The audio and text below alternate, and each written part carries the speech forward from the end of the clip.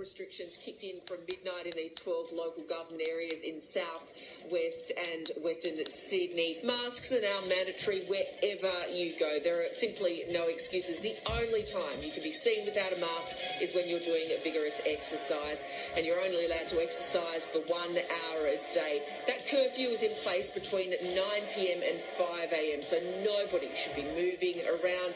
From midnight tonight, the curfew will come into play for residents in 12 Sydney LGAs where COVID cases continue to surge. Don't raise your weapon.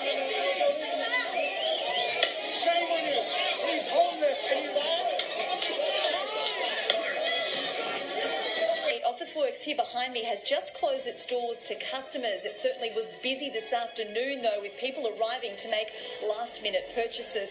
Hardware stores in those hot spots are also being forced to close. However, Bunnings has gone one step further and announced it will be closing the doors of all its retail outlets in Greater Sydney to members of the general public.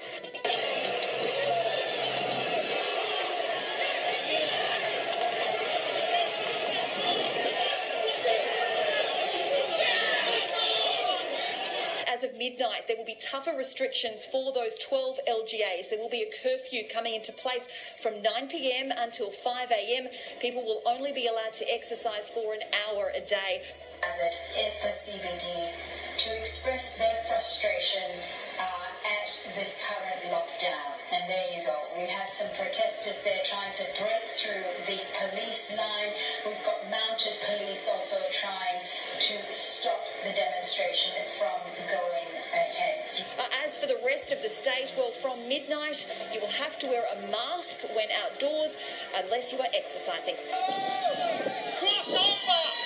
Everyone, go across the border. Cross over. They cannot arrest all of us.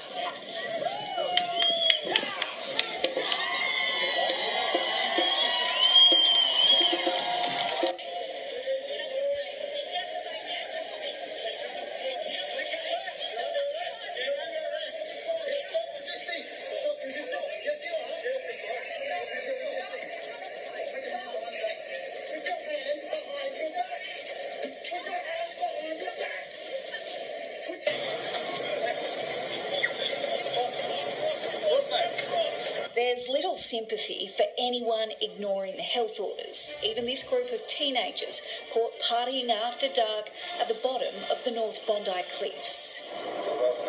Herded to higher ground by Polaire's spotlight and speaker, the 8 boys were placed in handcuffs and left to explain a $1,000 fine to mum.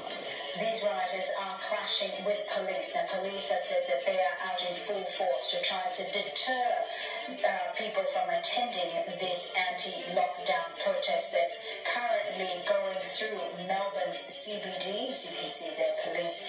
It's getting harder and harder to hide if you're doing the wrong thing, especially in the construction industry. A crackdown following on from the recent shutdown. Workers sent home if their paperwork isn't in check. Inspectors have asked these tradesmen to show proof of their QR check-in as well as identification and vaccination records. One of the men here is from Campsie and he doesn't have his documentation, so he's being sent home.